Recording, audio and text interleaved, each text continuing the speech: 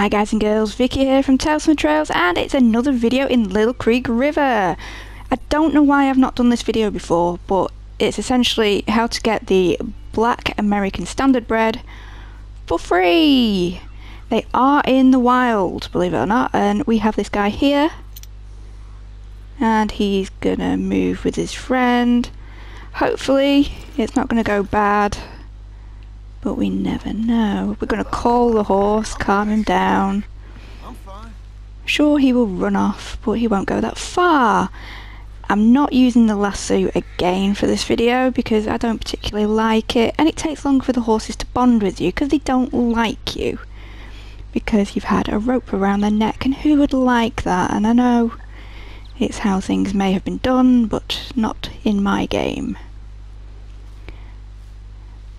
Your controller will vibrate if your horse gets agitated, and you just calm it down and it won't run that far if you do it promptly. So this is the guy. Calm him down. I'm going to pet him in a minute. A little bit too quick there. I'm going to pet him. I always do that. I'm going to mount the horse with the L2 trigger down. I always keep my L stick down as well, but then adjust to which way the horse is jumping. The horse jumps to the left. You correct it with moving the stick to the right, and obviously you need to calm the horse down as it gets agitated. So there you go, it's literally that simple. Just going to very quickly bond with this horse. I'm going to pet him to calm him down. If it's a he, I'm not sure yet. Anyway, beats. It is a boy, it's a stallion. And it won't be long until he's bonded level 1, which means you can sell him at a stable as well. Come on. It's normally 3 interactions. Who's a good boy?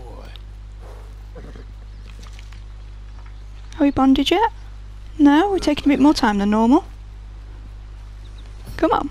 There we go. Ooh, more horses. That's my horse over there. So they are generally around these trees here.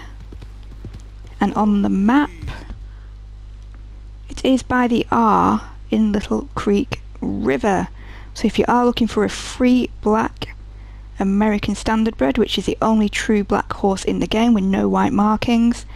I don't particularly like the breed because they're very long, and yeah, they're fast, they're, you know, great for racing, but not for me, not for my style of gameplay. So there you go, thank you for watching. This has been Vicky from Tales from the Trails. Hope you enjoyed the video in some way, shape or form. Found it useful. You know, we've got like new videos every day as well, all about Red Dead Redemption 2. If you don't subscribe already, please do so, and happy trails.